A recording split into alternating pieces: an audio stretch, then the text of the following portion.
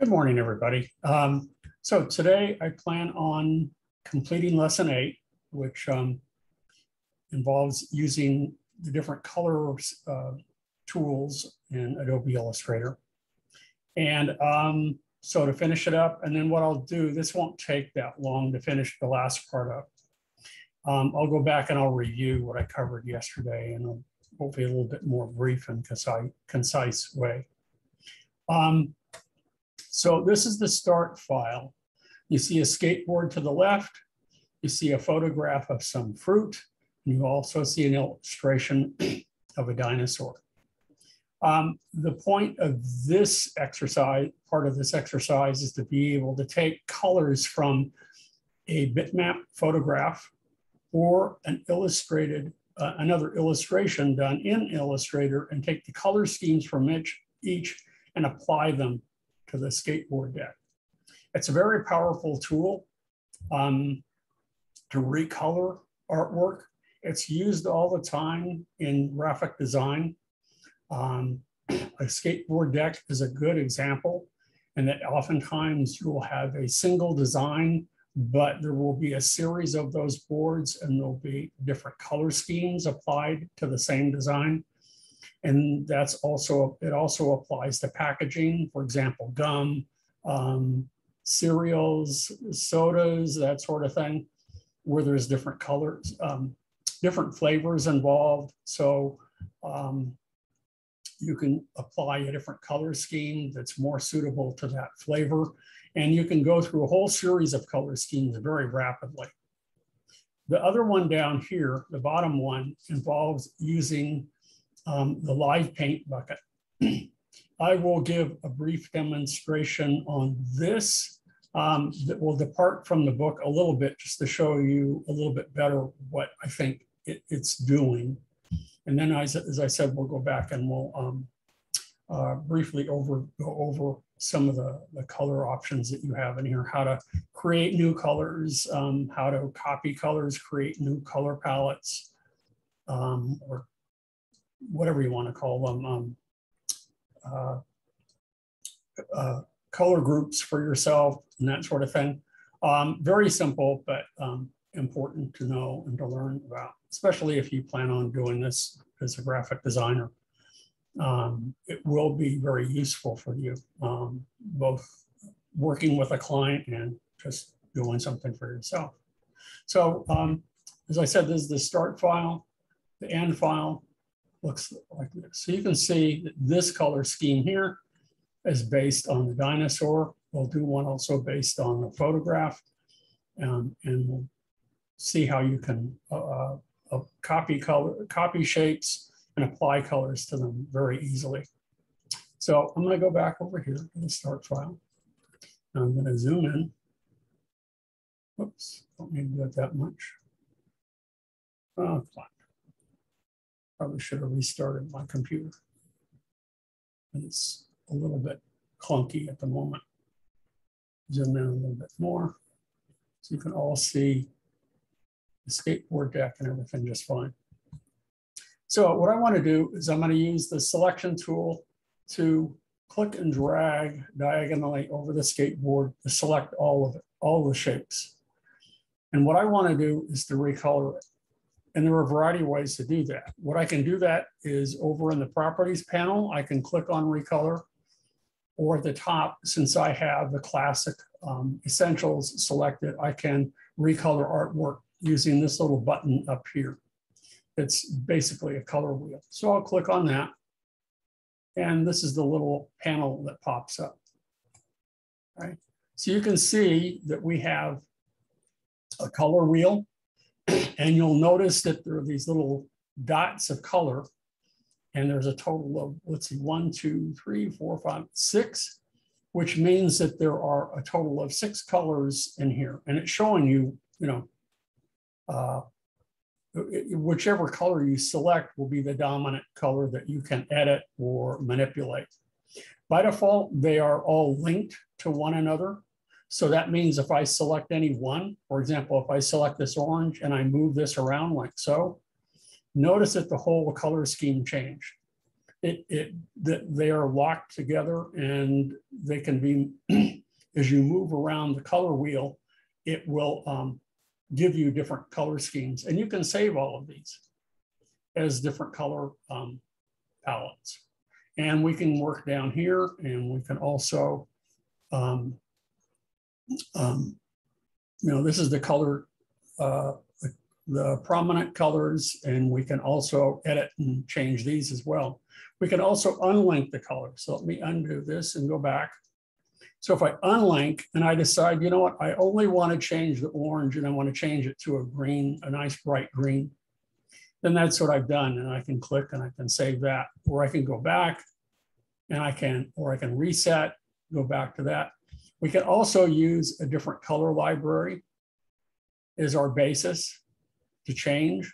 Remember, we looked yesterday at color libraries. One of them was using color books. And these are where the Pantone colors were down here.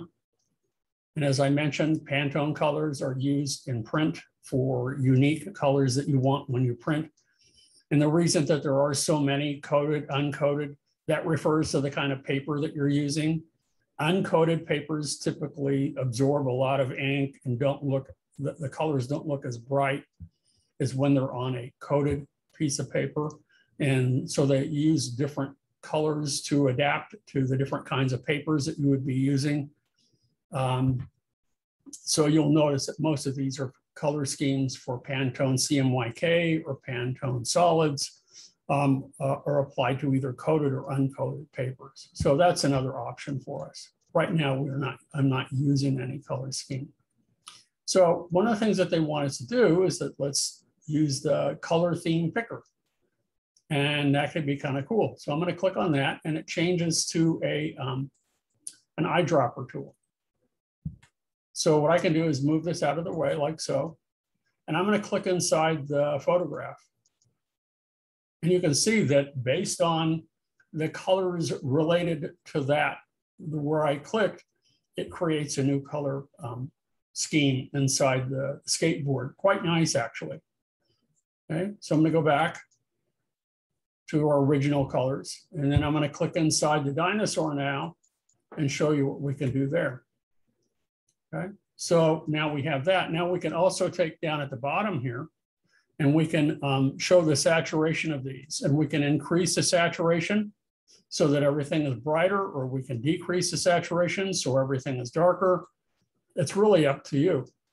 You can create, it's kind of overwhelming how many different color schemes you can create amidst all of this. Really, really very nice.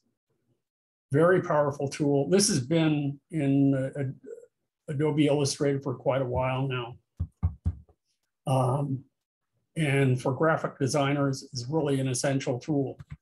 It would be important if you do plan on pursuing a career in graphic design to take a color theory class so that you understand your options when you use the color guide, whether you want complementary colors, you want analogous colors, you want left complement, right complement, but it gives you all these different options, which is really, really helpful. So I'm going to go ahead and close that. Let's go ahead and close. And there we go. Whoops. Let me bring this back up. Now let's go ahead and talk about down here, creating and using the live paint bucket. Before I use the live paint bucket on here and I create shapes, I'm going to create a new artboard. Show you a very simplistic way of doing this. So I'm going to go ahead and let's see, I'm going to go ahead and use my artboard tool, and I'll select this artboard down here, and I'm going to go ahead and make a brand new one based on that. Okay, so now I have a new one. Come back up here just to show you what I'm going to do. So I'm going to come to our basic shapes, and I'm going to select the ellipse tool, and I'm going to create 3 separate circles here. So we'll do one here, like so. And this is using I'm going to go back to the default black and white here. There we go, black, white fill, black stroke. And then I'm going to go ahead and I'm going to make some copies of this. So I'll go ahead and I'll hold down the Option or Alt key. And I want to make sure that they're overlapped, and you'll see why in a minute. And I'll make another one just for the heck of it. Okay. So now I'm going to come back and select each of these, and I'm just going to use the color spectrum tool to apply different fills. And I'm probably going to remove the stroke from each just to simplify things here. And we'll take this one, and I'll make this one, I'll make this one orange. Oh, actually, no, I'm going to make it green. Okay. Whoops, I didn't want to do that. I forgot, and I need to switch back to the fill. Let's go ahead and select green. And then let's select this one. And let's make this one kind of a blue. Dark blue. And again, let's take the stroke and make sure that there's no stroke. And I go back to the fill.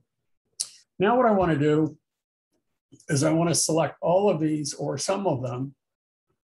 You don't have to select them all, but that's what we're doing with the skateboard deck. We're selecting all of the shapes. And I'm going to turn this into a live paint group. So to do that, I go to Object and I go all the way down to Live Paint and I select Make. So now notice that the little boxes or little anchors or whatever you want to call them around the perimeter of this change slightly. So now what I can do is I can use a different color scheme if I wish, or I can come back and I can select, and what I want to do is I want to go ahead and I'm going to select the live paint bucket. And when I move over these, notice that they highlight in red. But when the parts that overlap, they also highlight too. So if I wanted to create a color that mixes both the green and the red, that would come out to be kind of a brownish color. So let me go ahead and come down here like so. And let's see if I can find something. And I'm going to click on there. So notice that without dividing the shapes or anything else, I'm able to change the colors within that. And likewise, the difference between this blue and green would be somewhere in between. But let's say I want to create something really very different. I'm going to go ahead and select maybe a bright yellow in here. Well, let's do, you know what? Let me go ahead and select, I'm going to select a bright yellow. And I want to put that in here. And I'm going to put that in here. So wherever the shapes are distinct, they can change. So that would mean if the red overlapped the yellow, then I would probably want an orange. So let me try to find a nice bright orange in here. Overlap like so. And you get that effect.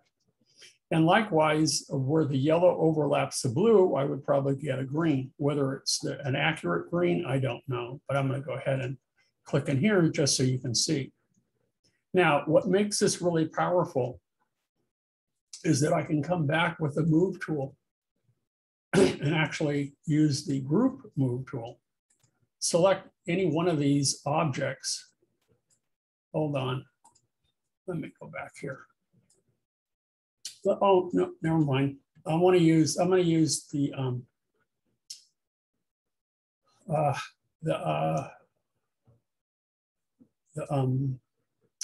tool that's used for selecting the live paint. So this is the live paint selection. So if I select this one and I move it, come on, let me move it. That's not allowing me to move it. Okay, it's not allowing me to move it. So let me use a direct selection tool. Let's come back in here. There we go. So now I'm moving it just a little bit. And I'm taking this one and I'm moving this one just a little bit. Notice that the parts that overlap, those colors remain. So that allows you a little bit of flexibility there. Kind of cool. It's useful in some instances. I don't use it all that much because I'll forget, and I don't know. I make more of a commitment to my shapes, but it can be very powerful in some instances. And that's what they're doing here. What they're doing here is we're taking one of these shapes. So let me go ahead and select. There we go. And I'm going to make a copy of it. So I'll select it, and then I'm going to go ahead and hold down the Option key and drag it down along with the Shift key, like so. Okay, make a copy of that. Okay, and now I need to take both of these, and I'm going to flip it the opposite way. So we'll use the mirror tool for that. So after I've selected both of these, I will now come over here, and that's hidden right over here. That's underneath. If you have the rotate tool selected, that would be underneath that.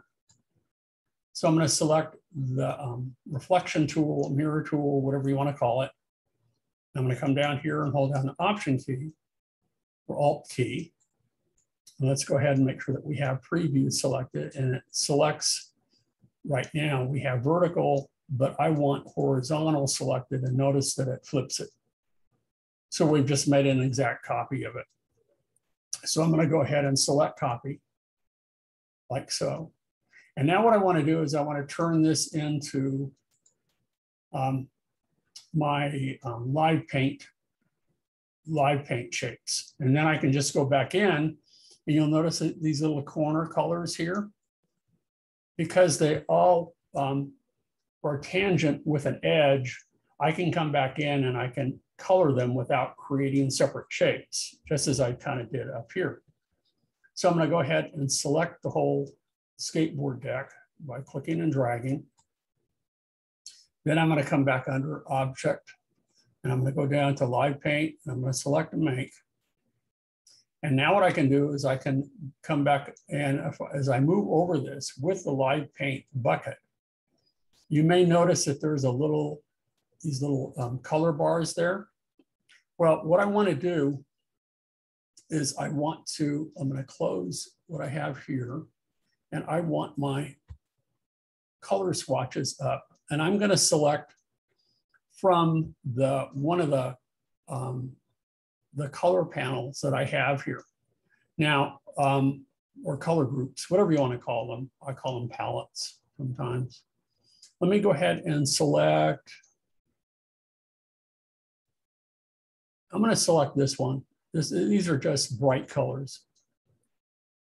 And I should be able to, when I've selected those bright colors, I should be able to scroll through by hitting the right arrow or the left arrow, and it's going through the regular color groups, and that's not what I want. I want to come back here. Let's try this one instead and see if it will. Yeah, it's just going through our regular colors. That's okay. Let me go back up and let's select a color from here. Or you can just go back, and I want an orange. So I'll select an orange from here. And now I can move over like so, and you can see that the little triangle there, or a little, not triangle, but that chevron kind of shape is selected, and I can select that, and I can move over the bottom one here, and I can just click the mouse, and it fills it with that color. Now, likewise, I can select the yellow, okay, and I can move over these little corner areas, and there we go.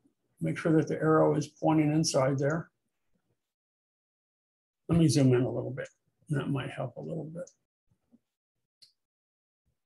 Okay, so let's go ahead and click there. So that's yellow, and I can click here, and that's yellow.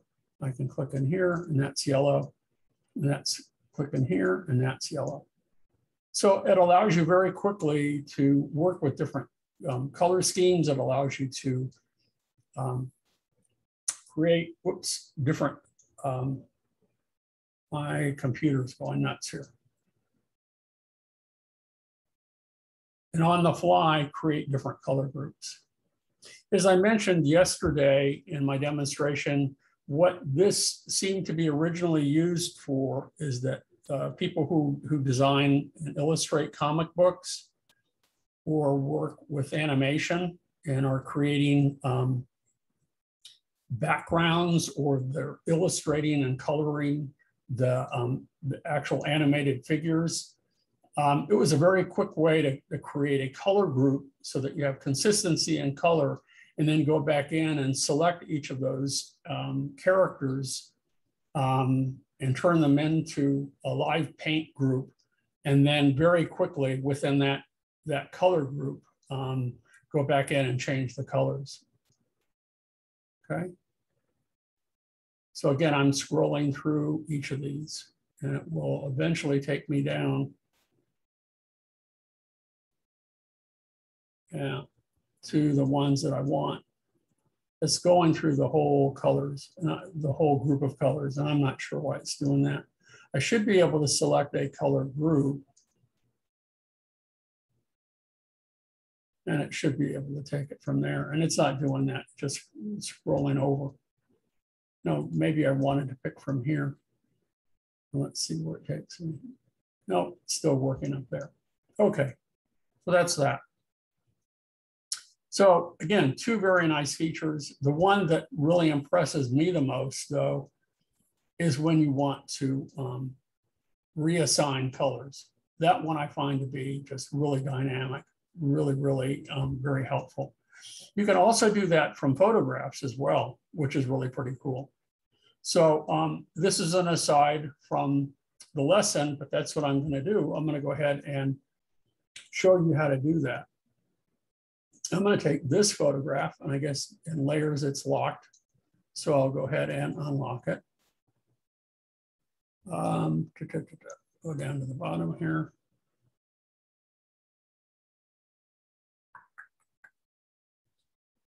Oh, it isn't. Okay, it's right there. So now what I can do is I can use image trace to trace this and take a bitmap image and convert it to a vector graphic. So what I want to do is instead, though, is I'm going to close this. Now that I do, it wasn't locked, it was select. I could have it selected. Now I can go to Window, and I'm going to look at down here. I want, where is it? Should be down here. Trace.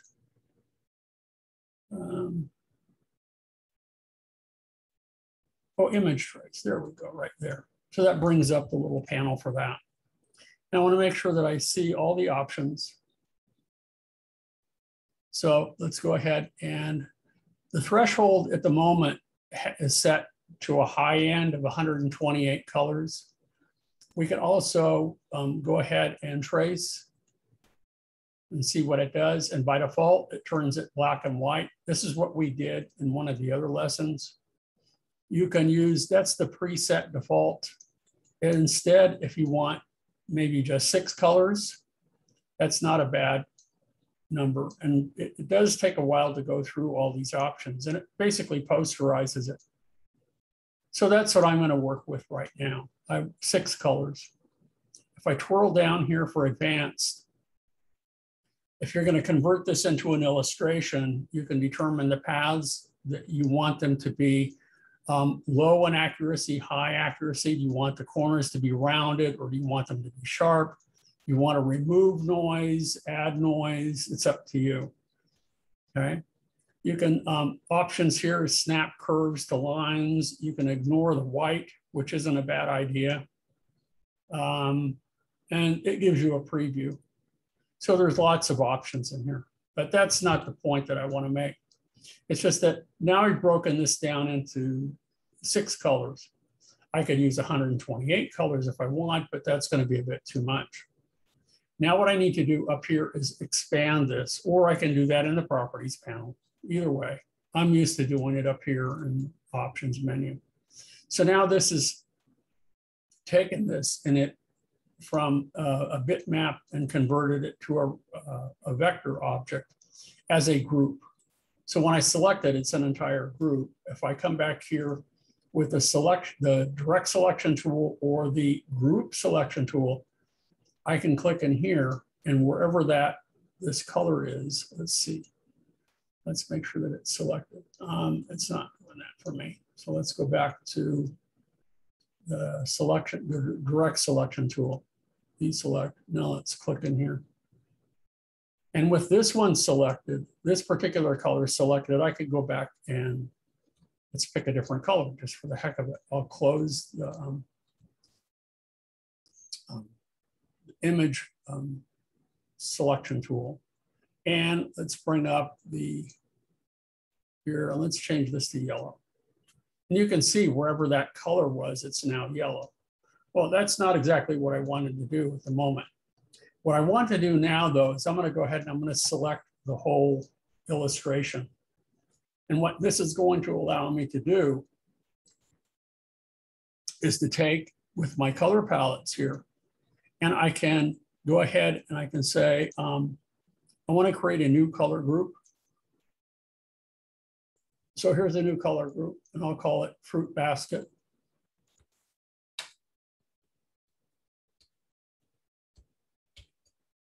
And I want to create a color group from the selected artwork. Include swatches for tints and all that sort of thing. If you want to convert process to global, you can do that. It's not a bad idea. You can always change that, which is what we did the other day, from a global color to a basic shape or basic color. So let's do that. And I'll go ahead and create a brand new color group. And you can see here are the basic colors that we have here that were taken, or global colors that we were taken from that photograph. Very nice. So anytime you want to create a color scheme based on a specific photograph, this would be one way to do it. And you can go anywhere from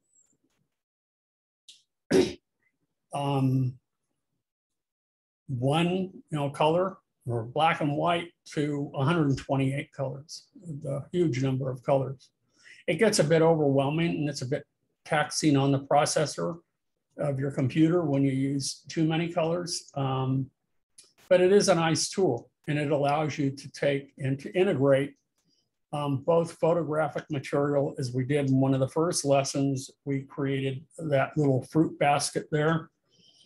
And we took the lemon and we converted it to from a bitmap to a graphic or a vector shape, and use that for individual elements, or you can take an entire photographs and then integrate with them vector-based illustrations with them. Really, really nice. So that's all we finished up lesson 8. So let me go back and review a little bit from what our other start file. I'll go to the end actually over here. Okay. So again, if you want to create a brand new color, there are a variety of ways that you can do that. Okay. You can click over here or up here or over here in the properties panel. If I click from here, okay, double click, it brings up the color picker. And right now I have only web colors selected. And I can then go about and select from the color wheel. If I wanted to create a brand new blue, and then I can click inside here. And if I want to select this as a blue, it gives me the color callouts. It tells me that it's 89% cyan, it's 11% magenta, it's 0% yellow, and it's 0% black. Now, if I click on that color, it will not add it to my swatches, but I can do so in a nanosecond. Also remember too, what I talked about yesterday, that there are basically 2 different color schemes or color types of color that we're working with in this program. Aside from the spot colors, is that either RGB or CMYK, and that the default selection is in Illustrator is CMYK, which is used for print with offset lithography. And if you do anything for the web, you're going to use RGB. Hue, saturation, and brightness, don't use it much anymore. Again, for the web too, if you have a specific hexadecimal number that you need to use, that would be available here. to be able to incorporate the 216 colors common to both the Mac and the PC. So if I click this, I've added it here. I've added it up here, but none of these shapes have been selected. So if I want to create a brand new color, I can just go ahead and I click this plus button here in the color swatches. And what that does is it gives me the CMYK color callout. I can call it, sky blue. And I can add it to my palette here. By default, remember that it creates a global color. Okay. So, and what does that mean? That I can go ahead here, and I'm going to add that to my palette. If I want to create a new color group, I click on the little folder here, and I'll call it demo colors.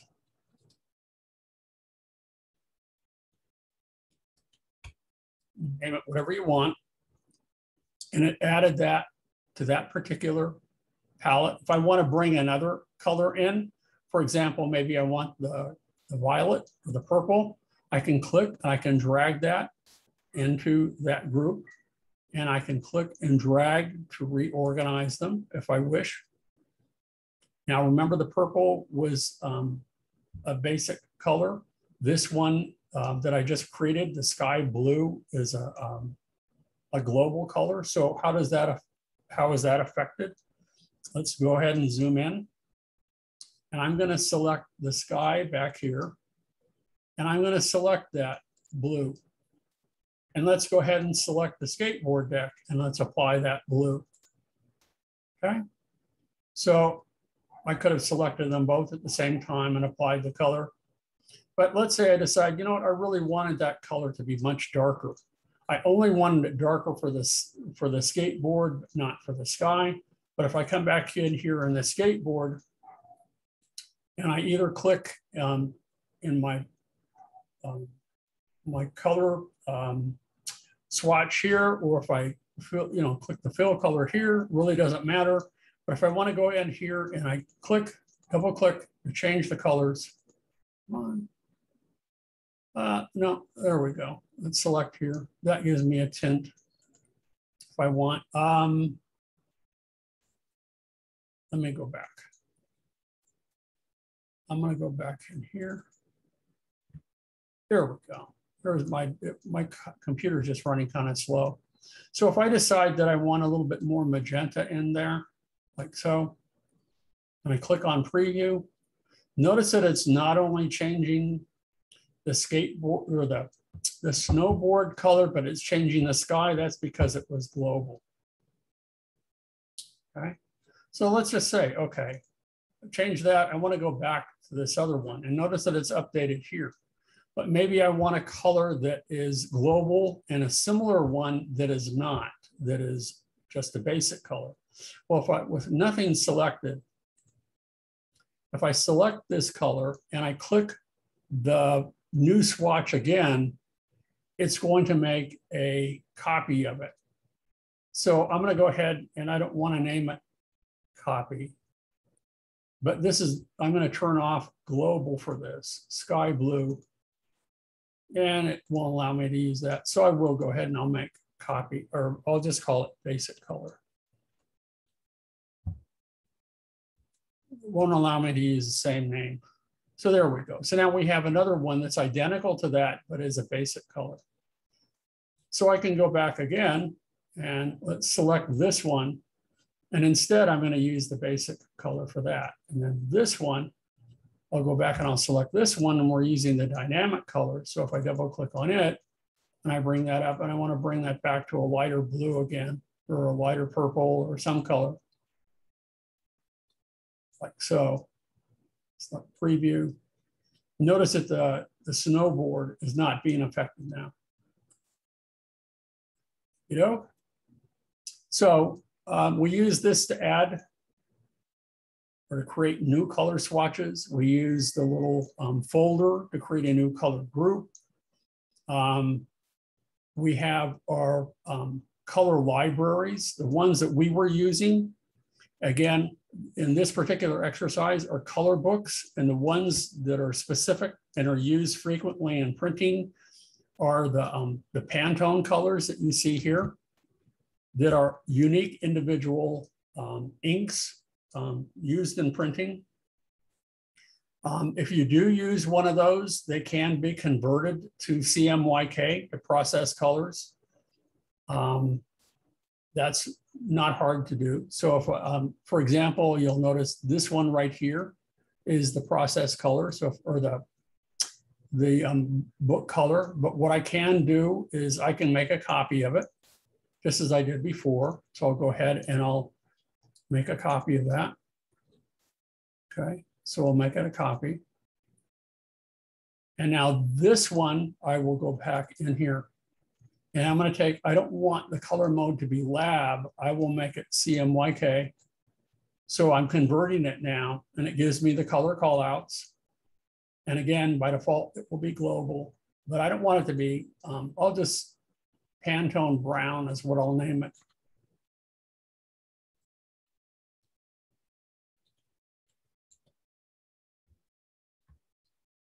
Okay. So now I have, again, a duplicate of that. Now this looks, let's go back in here again. Let's see. I don't want it to be a spot color. I messed up. I need to switch to process color. And again, by default, it's global. But as soon as I click, notice that the little icon or the little corner symbol has changed. So this is my process color, global. And if I wanted another one that was a basic color, I can make a copy of that and then, uncheck the global properties. If I want to come back here and I want to create here, I can also switch. Let's go back. I'm going to go back and make sure that this one is selected. And I'm going to select from up here. And notice that when you have a Pantone color, when you click on this little button up here for the color, not the color guide, but the color itself, notice that we can now create a tint from that. And then again, if you want to add that, once you've changed it, you can add that to your color group as well. Okie doke.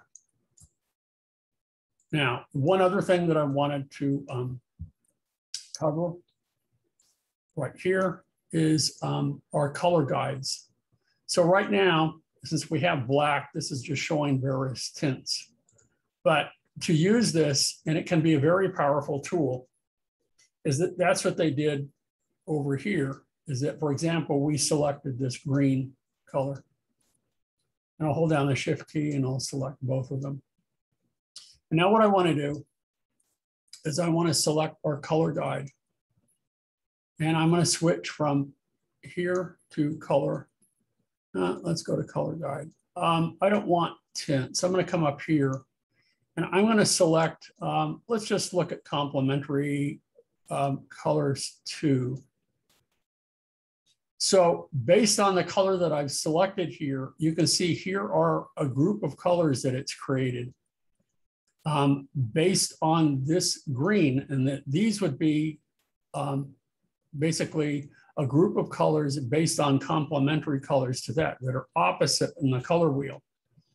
If I want, I can come back down here, and if I want to add this to to create a brand new color group, I can.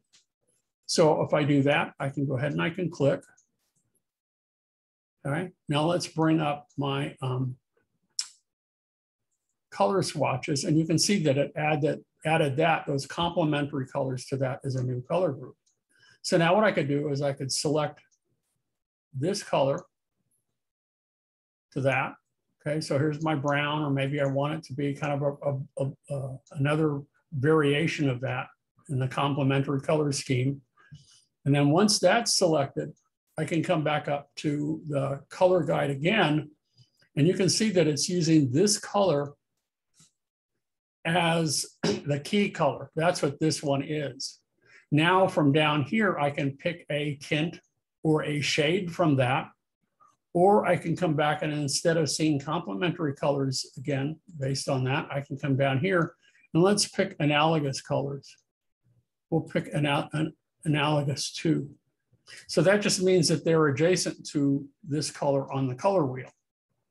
And again, if I want to pick from, still use this as my key color, I can, or if I select this one as my key color, notice that it's updating because I have these selected. And then if I come back here, I can always select any one of these from the tints or shades to get in the ballpark of what I want.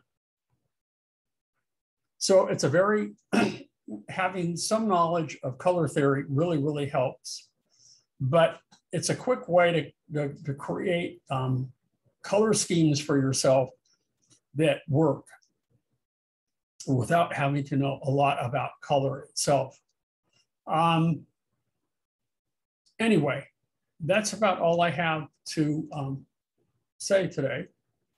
I hope this has been helpful. I'm going to go ahead and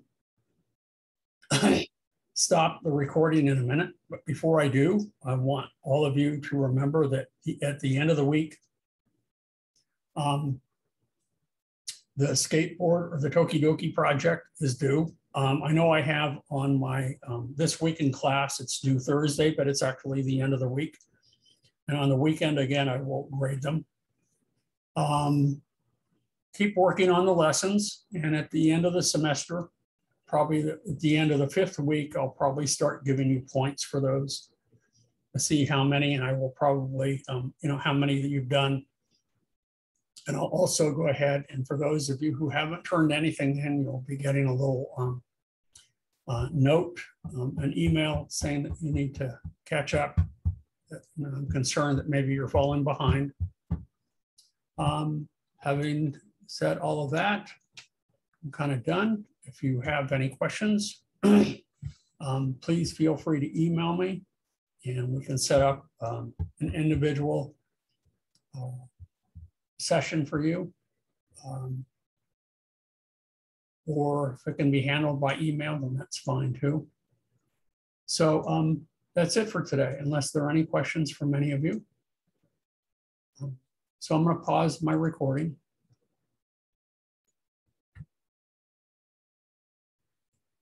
Okie doke. So that's it for today.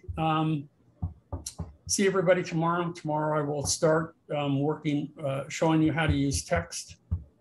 So we're going to start with lesson 9 and take you through that. And I may not do it in detail.